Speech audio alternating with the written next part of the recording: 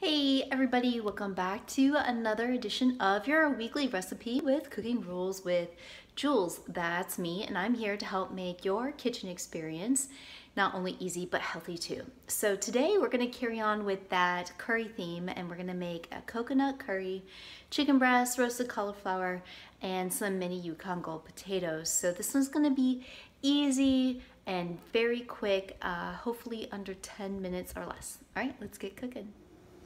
All right, so here's our ingredients for today. I have here about a 4-ounce piece of chicken. Of course, if you are making for more than one person, then you'll need 4 ounces per person.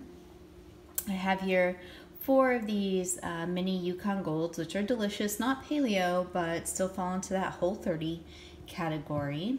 I have 1 small head of cauliflower here. As you can tell, it definitely needs to be made. It started to get a little bit oxidized, but that's okay too. We'll still roast up all the same. Of course, my extra virgin olive oil. You will need curry for the chicken, some herbalicious sage for those potatoes, and I am currently obsessed with smoked paprika, and this is going to go onto the cauliflower. You'll also need unsweetened flaked coconut. I happen to like the organic because it is unsulfured, so you get the nice, delicious flavor without any added preservatives. So let's get chopping and get this meal on the road. I went ahead and cut these little potatoes into half and then into quarters, and then from those quarters, I went ahead and cut them up again into little eighths. So now I have these lovely little kind of rounded triangle pieces. And then for the broccoli, I just cut the head in half, sliced it down again, twice more on each side, cut it long ways, and then also made it into these little pizza pie shapes. So I am not a fan of cutting broccoli because it's messy. As you can see, there's little pieces everywhere. So I didn't cut it into florets. I just went ahead and topped it up. So I got my oven preheating at 400 degrees. And what I'm going to do on a lined piece of parchment paper on a baking sheet, I'm going to lay out my cauliflower and my potatoes. I'm going to give them a light drizzle of olive oil, and then I'm going to coat them with these lovely spices and get that rolling.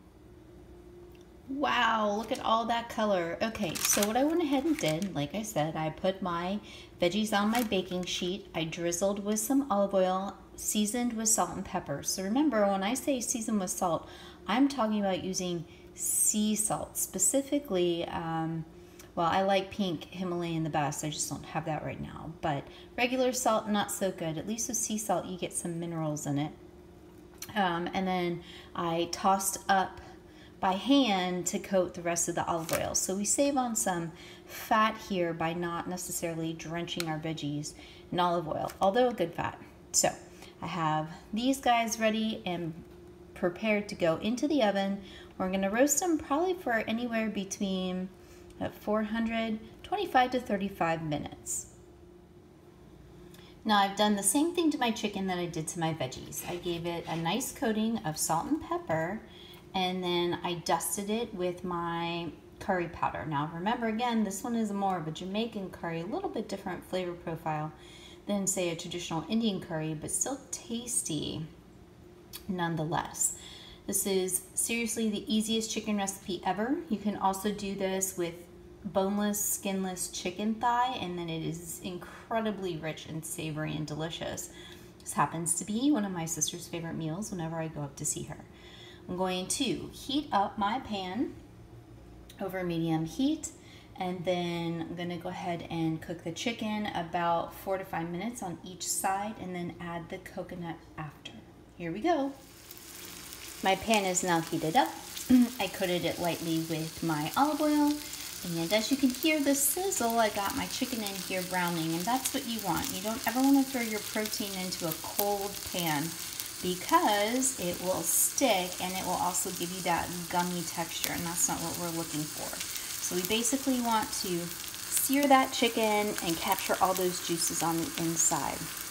My vegetables are roasting, and this should be done in about another 15 to 20 minutes or so with the veggies.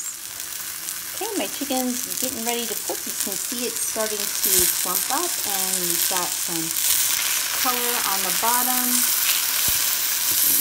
Give it a nice little flip, and as you can see, oh man, that's got some great coloring on it. So I'm going to let the other side brown, and while this is happening, I'm going to sprinkle some of my coconut on top. Now you don't need a lot for this dish. I'm just going to give it a little bit of a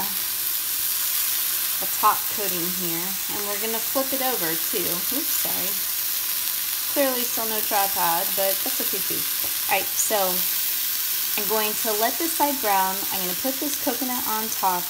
Once it's browned on the other side, I'll flip it over and coat again. So really you're going to give it 2 flips, which is unusual for my style of cooking. Most time we only give us 1 flip, but we're going to give it 2 flips, and then we're going to cover with the lid to seal in those coconut shreds.